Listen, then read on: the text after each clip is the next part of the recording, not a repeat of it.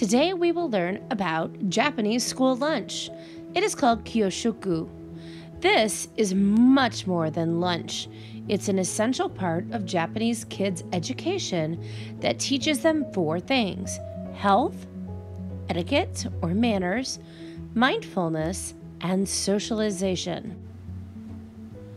One thing that makes Japanese schools very much unlike the United States is that they don't have cafeterias, so the students must eat in their classrooms. However, there is still one central kitchen where everything gets cooked, and there has to be some system of delivering the day's lunch to the hungry student body. So each day, students take turns going to the kitchen to pick up food and serve it to their classmates. This is sort of like in our classrooms where you have a job for the week. So maybe your job is to be the line leader or the door holder, or maybe one week you might be on the lunch crew to go pick up and serve lunch to your classmates. At the kitchen, the cooks have loaded up the cart with the food for each class. After formally thanking the cooks for their hard work, the kids will then take their class's allotment of food and take it back to their classroom. Perhaps you noticed that these young students look like they are about to go work in a hospital, but this being Japan, the process is very organized and sanitary when it comes to lunch. The helpers for the day put on smocks, caps, and masks. And before heading off to the kitchen, the team leader will do a double check to make sure that nobody has a cough or the sniffles. And anyone who does will be removed from the rotation to serve lunch that day. Everyone must wash their hands and cleanses them carefully with an antibacterial gel. While the lunch crew is off to retrieve food from the cafeteria, the rest of the class is laying out their chopsticks and a placemat. Each student is expected to bring these items from home. This is so that our desks will stay clean that they study on. Each child will bring a placemat, a handkerchief or a napkin, a cup, chopsticks, and a toothbrush to brush their teeth after they eat their meal. These items are expected to come to school cleaned each and every day, ready to eat lunch. Once the food arrives, the day's servers pass out any of the prepackaged foods and cartons of milk. The rest of the kids will form a line and receive the rest of their meal. This seems very similar to how we get our lunch on a normal day. We would go through the lunch line and the lunch ladies would service our lunch. The biggest difference here is that the students are serving the lunch. The teacher in the classroom will show each student how much food to serve so that everybody gets an equal amount of food. Nobody gets any more or any less. Everyone is treated the same. One thing that is notably different than our lunch system here in the United States is that nobody eats until all have been served and seated, and this includes those that are passing out the meal. The class leaders will then explain the contents of the meal and where all the items were sourced from. So they might have grown in the school garden, they might come from local farmers, fishermen, etc. Then, all of the students will use the expression "itadakamasu," which means "I will receive." This is spoken at the start of most Japanese meals. It is a reminder of the animal or plant life feeding us, plus the farmers, fishermen, transporters, and cooks who all made it possible. Let's take a look at some of the sample lunches that might be in a Japanese school. You might see things like this.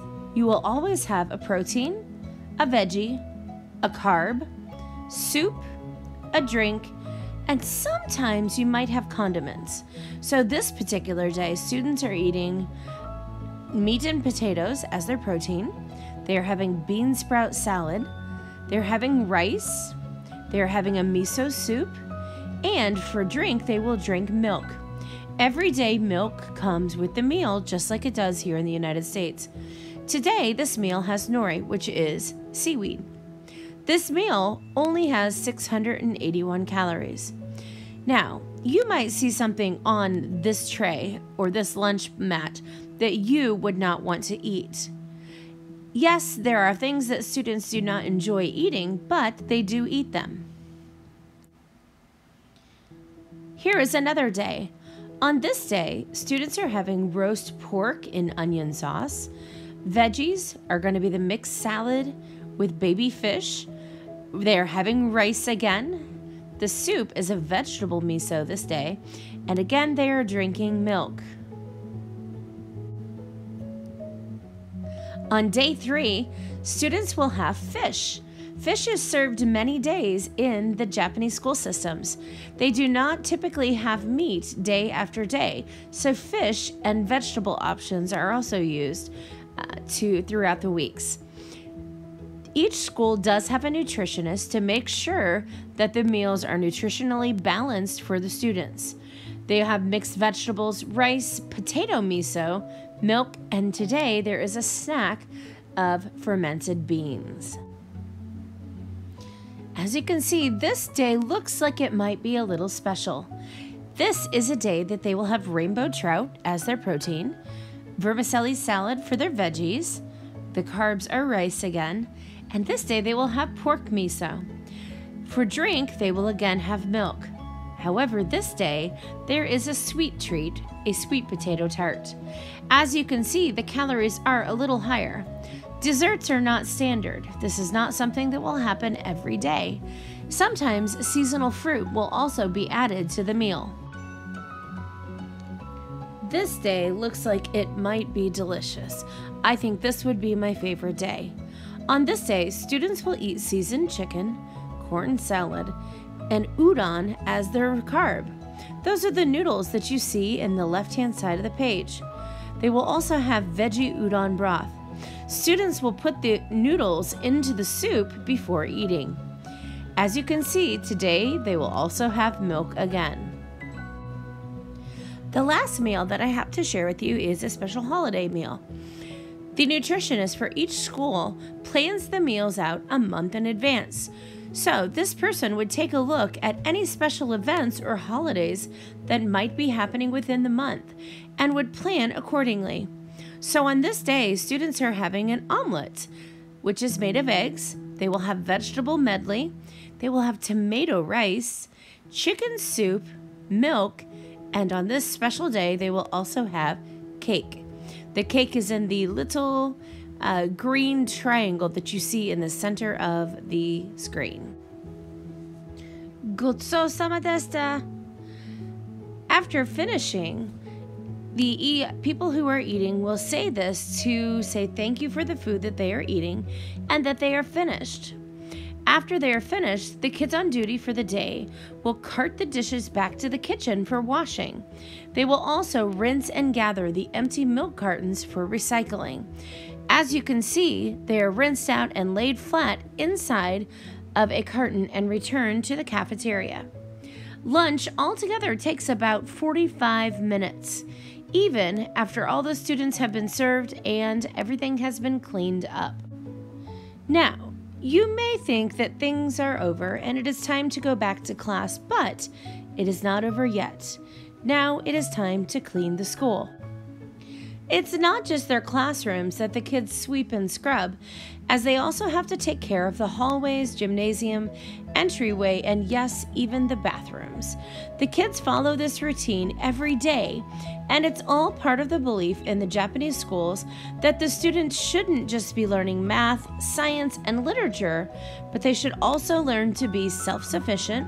This means do things on your own, not to be a burden to others, and to appreciate the efforts made on their behalf. So to show them to be thankful for the people who do things for them. I want you to think of 3 things that would go on each side of this chart. If you were to compare school lunches from the United States and the school lunches in Japan, how would they be the same and how would they be different? What was something that you enjoyed learning about today in regards to the Japanese lunches?